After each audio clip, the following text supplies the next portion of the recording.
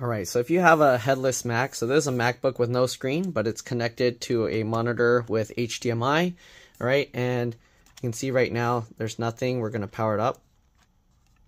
Okay, you can hear it clicking now. That's how you know it's on.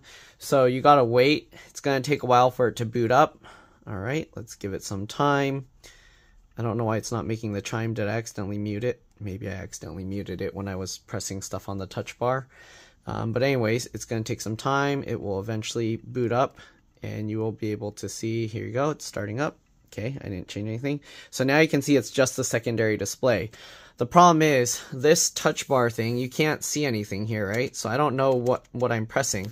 But normally what you would do is you would push command and the brightness down to change between mirror or extend screen. So I'm going to push command and I'm going to just touch around here and there you go.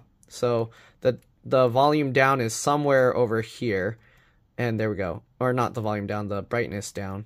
And once you tap that area, there you go.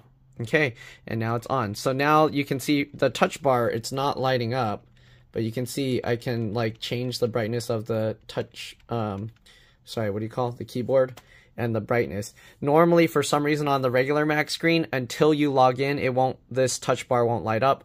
I don't know, that's just Mac's stupid thing. I don't know, Apple designed that probably so that they can tell you, oh, your motherboard's dead and then charge you more to fix stuff. But yeah, there you go. With the screen off, you can see we can access the login and everything. So we should be okay. Like, I forgot there's no mouse there. All right, so that should be pretty much it. Hopefully this video helped you guys out. If it did, like, comment, subscribe, share my channel with others so that they can learn how to upgrade and repair their devices as well. And yeah, I'll see you on the next one. Bye.